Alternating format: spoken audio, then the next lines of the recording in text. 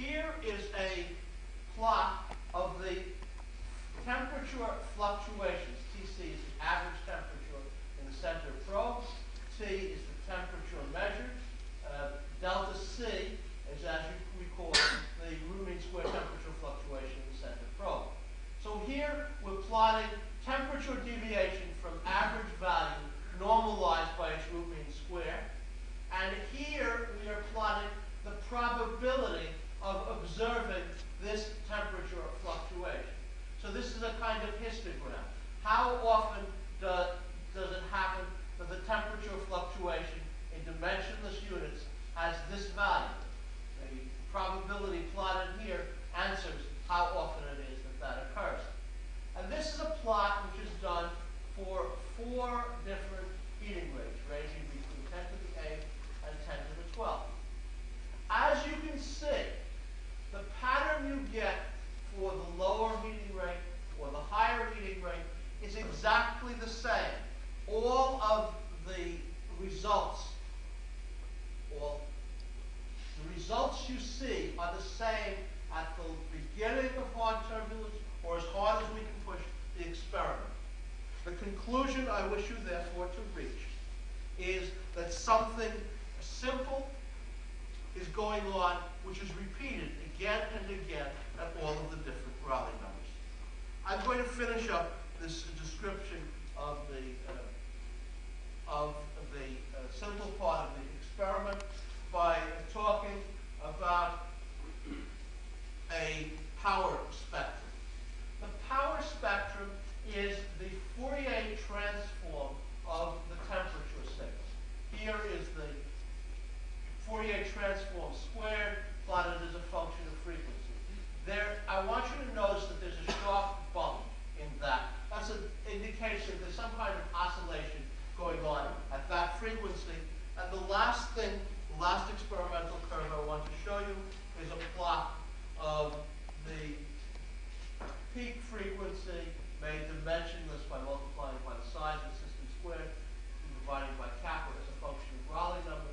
Again, over these 4+ decades, there's a nice straight line fit, which all the different fillings fall on the same straight line. Simple results. Now it is time for us to start to develop a little bit of theoretical understanding of this. Well, I should point out to you that the problem of turbulence, which is the essential problem here, is a problem which has been worked on for 100 years. That major advances were made by Kolmogorov and Heisenberg and Ansager in the period around the Second World War, and then the field got a little stuck. But we'll be brave and at least try to analyze the experiment and try to describe what is going on. I think the audience is not so big that I couldn't answer questions. Please, if I've gotten you confused or you have some questions about something, please ask away, and I will turn you off for that. Yes, sir? Is this sample of the cylinder your first connection, or is this a linear? This is I showed you a picture of a tank of water. Everything else I've shown you is data taken from that cylinder. The reason it's a cylinder is that it fits in the door nicely. The reason it's done at 5 degrees Kelvin is that basically it's a low noise environment. It's isolated from the outside world. And they're very proud of the low noise they see with the thermometers. Okay. Here is the theorist's picture of what's going on. This cartoon picture involves a swirly flow in the center region, a boundary layer in which the major temperature change is supposed to occur. The big temperature drop will drop over the entire cylinder, over the entire region from bottom to top is delta. However, there's a temperature difference very close to delta over 2 across this boundary layer and ditto across that boundary layer. And then there's some kind of mixing zone which interpolates between the boundary layer and the central region. Here comes the theory, guys. Let's see what it is. Well, it's something that we could present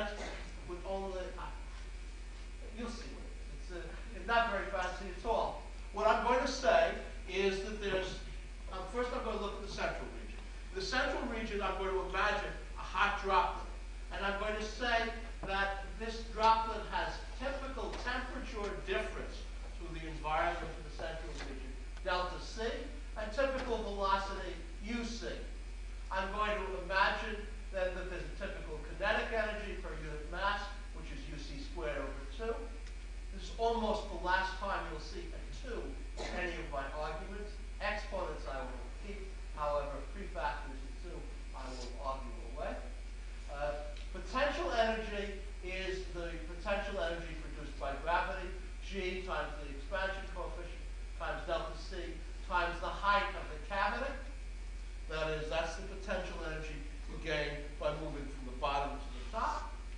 And then I am going to say, let us assume that the potential energy can be converted into kinetic energy, and to an order of magnitude, UC, the velocity, is given by setting kinetic potential equal to kinetic energy equal to potential energy, and say to an order of magnitude, UC is of order G alpha delta C L to the 1/2 power. Once I've got that, I can estimate the flux of heat upward. That flux is the temperature difference carried by these little hot droplets times the velocity at which they move. So we get H, the heat flux is UC times delta C. This kind of hand-waving argument is going to be used to set the orders of magnitude of things, and then we're going to come back and see whether that hand-waving argument is justified by the experimental data. So I've done now the central region. I've finished with this part of the cell, and now I'm moving into a boundary layer. There's a hot, thin boundary layer near the there's a cold, thin boundary layer near the top, and a hot, thin boundary layer near the bottom. And I'm not going to do anything more complicated in the boundary layer. I'm going to say in this narrow region, heat conduction is what carries everything, that we have a width of the region much less than the size of the system, and that the heat flow is by conduction. Heat flow is thermal conductivity, temperature difference across the boundary layer, which is the same order as the temperature difference across the system, divided by lambda, the width of the boundary layer. We've got half the theory. Other half. I need to do the mixing zone, the region that interpolates between the boundary layer here and the central region up there. And I'm going to now visualize what occurs in that mixing zone. That visualization is, I'm going to imagine that the boundary layer comes up in pieces and moves up to the top of the mixing zone and breaks up. This boundary layer contains hot, light fluid. It wants to move up, but it's going to stick together, and it moves up in pieces like this in my view, and breaks up into droplets, which then fuse into the central region. After I drew this picture, and I had some trepidations about the picture, because I was a little worried about whether the view of the mixing zone was right. I realized that I could see my fears in the picture. This looks like the midnight horror movie with hands coming out of the grave. Well, this is where I'm worried about the theory, so that's okay. Here's the theory that goes with that. In the mixing zone, we say that the widths of the hot sheets are lambda, but the temperature difference is of the order of the temperature differences in the boundary layer, called delta. But the typical speeds are the speeds reached in the central region, called UC. In this way, we estimate the sizes of things. Well, what do we mean in this way? What I really mean is that I'm going to balance the viscous force on the droplet against the buoyancy pushing it up.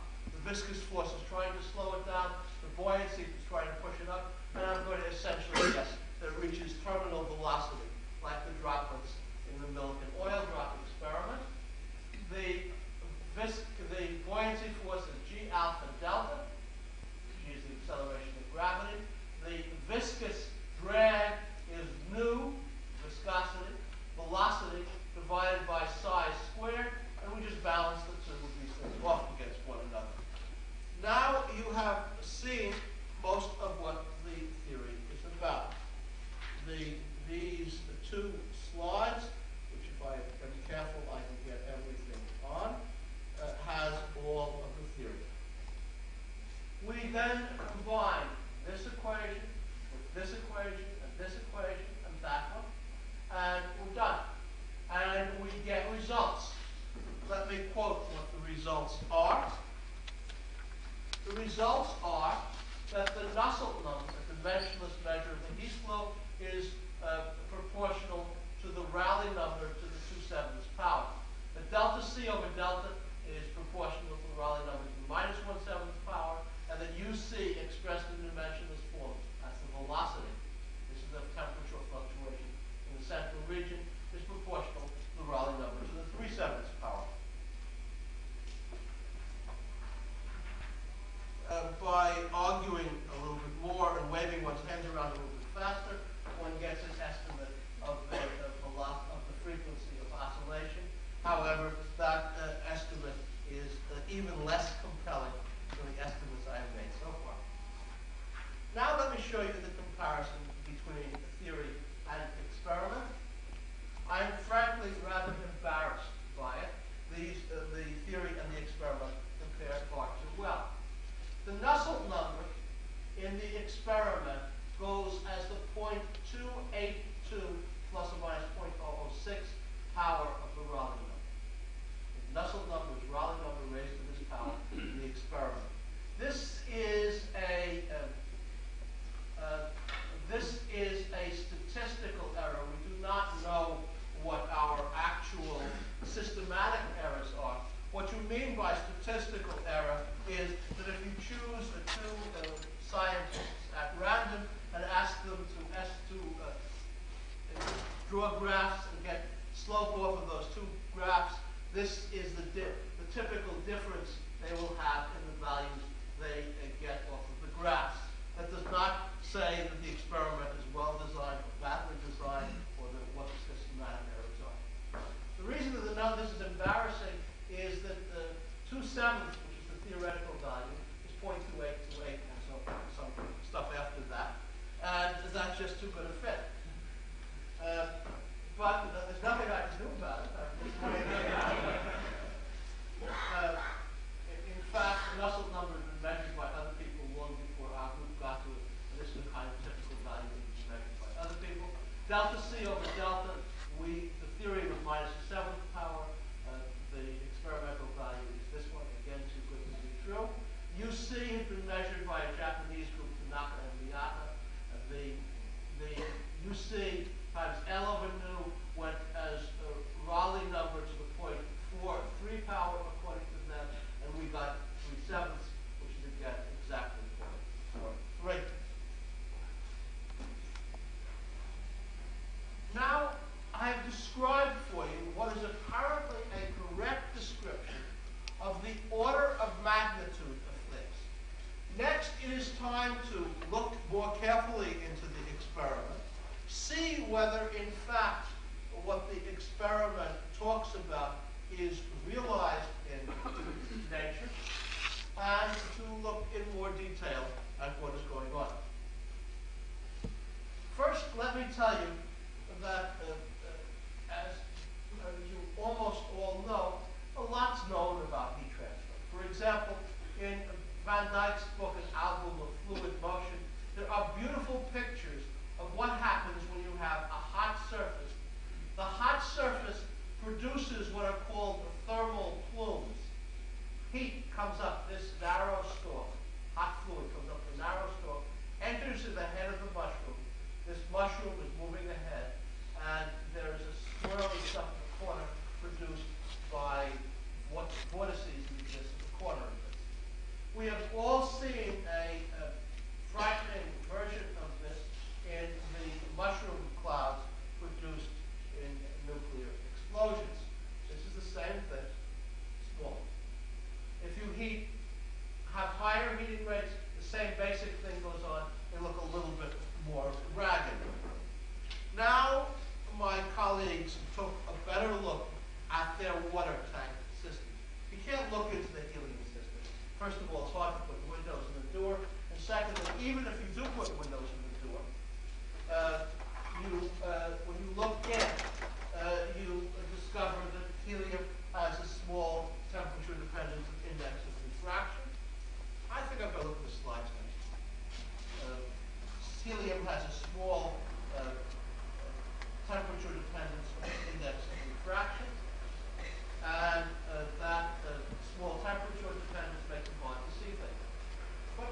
colleagues built a water tank. That was an air tank. My colleagues built a water tank and illuminated it with a sheet of laser light across the tank like this, and they then looked at what they came out and then looked at the sheet. If you look with a parent's eye, that is an eye which sees things that are important there. If you look with a parent's eye, you can see a mushroom there, and a mushroom there, and a mushroom there, and an upside down mushroom here. And you can see that this bottom region, bang, bang, bang, bang, bang, bang, bang, is a kind of boundary layer. And coming up from this boundary layer is a region of mixing. That mixing zone is filled with mushrooms which have their stalks connected to the boundary layer. Ditto on top. Now, when we first got this picture, this was a wonderful relief for the theorists. Everything that I told you up until now, up until I showed you this picture, was constructed, so to speak, from the whole cloth. That is, we had the data, the experimental data I showed you, and not much more. The mixing zone was produced by pure thought and guesswork, saying that that was the only way we could get a consistent realization of what was going on in the hydrodynamic system. This was our first experimental indication that the mixing zone was not an incorrect concept, that there was a central region in which less was going on, a mixing zone in which there were more active behavior. There is one defect in our original picture. There's some activity on the side which was not in our original picture, and I'll talk a little bit about that later on. One thing, however, we learned that wasn't in the scaling stuff that I told you about. Here is the mixing zone, which we can visualize as mushrooms, known as thermal plumes, connected to the hot side, the hot bottom of the system. Here, there are apparently similar structures. That's the head of a mushroom there, but it has come loose from the bottom. The stalk is not connected at all to the bottom. So the central region is free-flowing, loose mushrooms. The boundary, the mixing zone is mushrooms connected to the surface, and that was beyond what the theory talked about. Now I'm going to show you a whole succession of pictures taken in the water tank. This particular picture was a vindication of the theory, but the pictures I'm going to show you now go beyond the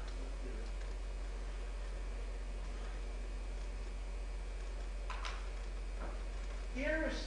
Here's the front of the tank visualized.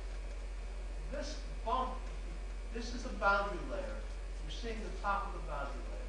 This bump here is a wave that moves across the thing this way. This is another wave moving across this way. Here's another wave moving across this way. The system is filled with waves. As my colleagues look at the motion, they notice that there's an overall circulation like that, as I showed you in one or two of the pictures, and the same direction as the overall circulation, there are waves moving across the bottom. Now, you can see some structure coming up from the top of that wave over there. I can show you. Here's a picture of the wave. One more picture, I think, which shows, yes. Here you see the wave. And on top of that wave, you see a mushroom cap. This is a wave producing spray. You go out to the beach, or go 1,500 miles due east or west in any direction. You can arrive at the beach. And when you get to the beach, you notice the waves come in, and on top of the waves, there's a spray. Well, because water is heavier than air, that spray falls down. Here, hot stuff is lighter than cold stuff, and the spray comes up and forms this mushroom cloud. That's what's going on then. Waves are moving across. Those waves are carrying with them plumes and forming plumes. We'll have two more pictures of waves to show you, and then I come back to theoretical stuff. Here is a pattern of waves moving across the bottom of the tank. What you're seeing here is the bottom of the tank. These lines, the black lines moving across that way, are interference fringes on a laser line. They're just artifacts enabling you to see the bumps. These bumps are waves moving across the tank from left to right. This is a smaller heating rate. As the heating rate gets larger, the waves get higher and start to break. These breaking waves contain on them plumes, and those plumes are carrying heat up into the system. So now I can draw you a picture of what's going on in the system. This is a cartoon somewhat similar to, but different from, the cartoon that I drew at the beginning of the talk. The first cartoon I drew was a theory unsupported by visualizations. Now this is theory as informed by visualization. There are waves moving along the bottom of the tank. Attached to the top of those waves are plumes. There's a boundary layer. These plumes exist in a mixing zone. Along the sides, there's a rather rapid motion that we might call a jet stream, jet up on one side, down on the other. There's an overall swirling motion. Plumes come loose and move through the center of the system. And that's what this is. Now, I have a conceptual question to ask you.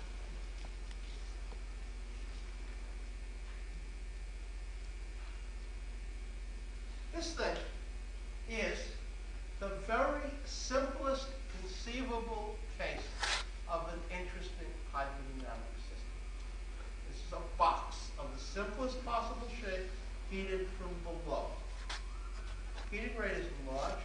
In fact, if you did this with a 6-inch pot of water and you wanted to produce equivalent Rayleigh number to the Rayleigh number here, that would be a temperature difference between top and bottom of the pot of about 10 degrees Fahrenheit, if I remember correctly. These are modest heating rates in real terms. However, this then produces a system of what seems to be amazing complexity. It has, I've drawn here 6 or 7 different working parts. Each working part has its own kind of laws, its own kind of behavior. Now, this is what happens up through Rayleigh numbers of 10 to the 12th or so. My colleagues who looked at this problem more deeply theoretically believe, other workers in the field, believe that higher Rayleigh numbers, some say 10 to the 15th, others say 10 to the 18th, others say 10 to the 24th, I don't know. But they say that at some higher Rayleigh number, there will be a transition to another kind of behavior, a really turbulent behavior. This is just, in their opinion, a beginning of something. Now, if a system as simple as the hydrodynamic system, described by 3 simple partial differential equations, if that system can do this and have transitions from a conductive to a convective mode at 3 times 10 to the 4th Rayleigh number, a transition into a region of soft turbulence at 10 to the 5th or so, a transition into a region of hard turbulence at 10 to the 7th, another believed transition that will occur above this, someplace in between 10 to the 12th and 10 to the 24th. Think of the glories which my friends in particle physics will be dealing with as they go over the orders of magnitude between a few hundred GeV and the Planck scale of masses. They have enough orders of lots and lots of different behavior.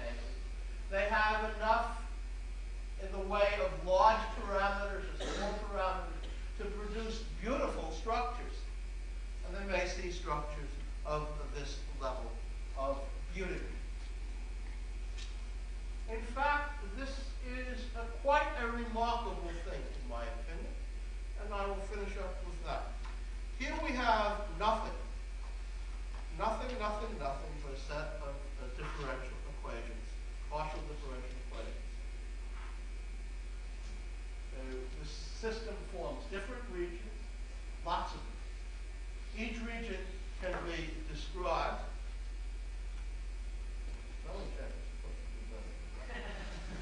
Each region can be described by simple laws. For example, there's a simple power law. The system we're talking about shows a combination of extreme complexity in the details of its flow pattern and extreme simplicity in the statistical laws like the one I described here. Maybe the lesson we should learn from this experiment with a pot heated from below is that hydrodynamic systems will form beautiful structures containing at one and the same time simplicity and complexity. That as nature works out its laws in situations in which it has the option of doing lots of things, but there will be some lovely simple stuff, some complicated stuff, some possibility of describing things by statistical laws. And it's interesting to look at this because, of course, we are the result of nature also. We are the result of the working out of natural law. Perhaps we, too,